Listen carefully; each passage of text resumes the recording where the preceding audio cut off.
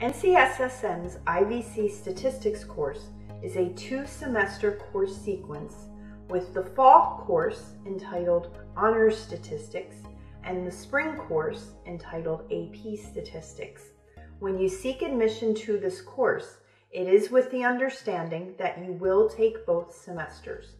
A passing grade in the fall semester, however, is required to move on to the spring AP course. This course is intended for those students who want to be challenged by mathematics and who are prepared to work for the entire year. As reported by the College Board, an introductory statistics course similar to this AP Statistics course, it typically is required for those wanting to major in business, the health sciences, or the social sciences. You need to bring to the table a solid background and knowledge of algebra, as you will see it often used in many statistics topics.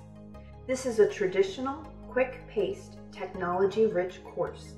Possession of a College Board authorized graphing calculator is required.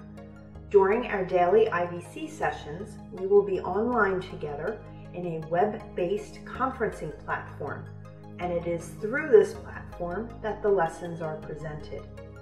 In the 8 units of study over the course of the year, you will cover the entirety of the College Board's AP Statistics curriculum in descriptive and inferential statistics.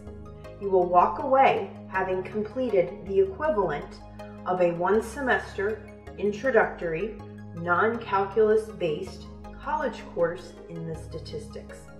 In addition to providing you with a solid background, we do give time to preparing you for the AP Statistics exam in May. Should you have any questions about this course, please do reach out to us.